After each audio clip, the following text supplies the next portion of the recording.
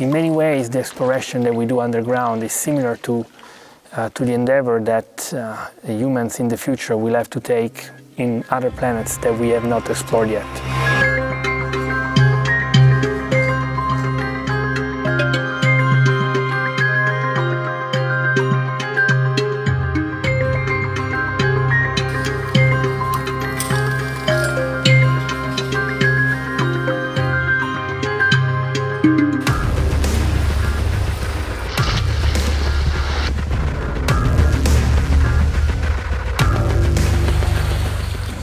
When you fly in space, it can be incredibly dangerous. And to do it and manage risk, it takes an incredible amount of work, effort, and skill.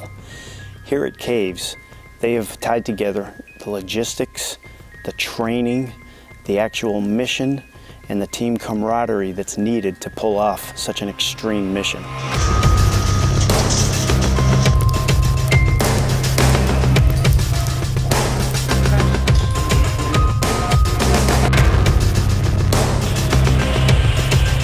We are astronauts and cosmonauts and specialists of different countries. We live in different cultures and we have different habits, different knowledges. We speak different languages. But anyway, we need to work together. Unknown territory, let's go! They will have to learn to navigate through unmapped regions with very hard terrain. They will have to learn to observe very carefully the environment around them so that they can catch any signs of life. They will have to perform science. They will have to perform navigation. They will all have to be very good at each other's jobs so that they can take over. You and Sergei will go to white sands. Day by day, everything became more difficult and more challenging. And before coming here, I thought, wow, will we need all these skills that we have just learned? Indeed, we needed all these, because this huge cave here contains all of these elements. It contains lots of pools, lots of shafts, lots of difficult passages that we have to go through, very tight squeezes that we had to squeeze ourselves through. When you're talking about climbing up mountains and coming down mountains and using ropes and crawling through the tiniest squeezes that you never ever thought your body could squeeze through, it really challenges your physical ability, it challenges your mental ability to overcome your physical weaknesses and your mental challenges.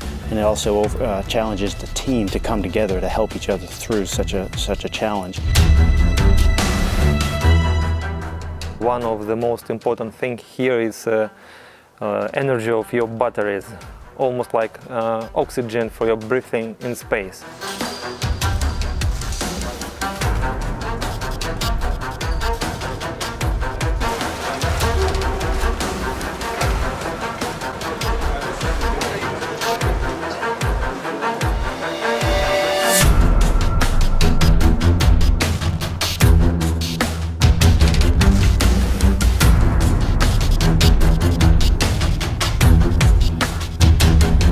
Execute the mission, which is to achieve the science that we need to go forward.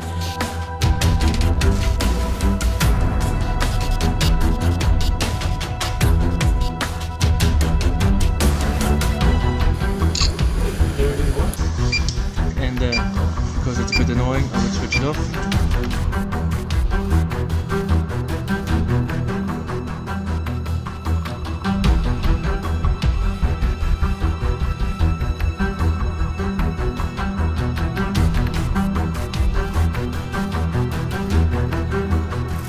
I like this experience which I get here. It's a real team building, a real leadership training. It's very, very helpful, not only in space program.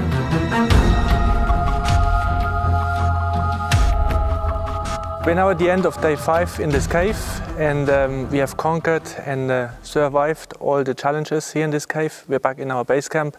Tomorrow will be the last day, but that is just for exit. The Caves mission has it all. The Caves team has it all. It's a very good analog to human spaceflight, especially when we start exploring distant places. Right now we are in a witch head, and we're supposed to be at entrance of the cave in 30 minutes. The one thing that I've found through this experience is that just like in space flight, in order for 5 people to have 1 week of experience underground, there is an incredible amount of people around us, taking care of us, planning for us, for giving us support and making movie, documenting all we do. These people are always invisible, and just like the beauty of these caves is invisible to the naked eye in the darkness, but is nonetheless beautiful. The beauty of these people and what they do is very much appreciated by all of us. So this is my chance to thank all of those who took part into this program and giving us support, making the organization work so well, and giving me a chance to find a part of myself that I didn't know existed, as well as a part of the world that I didn't know was there.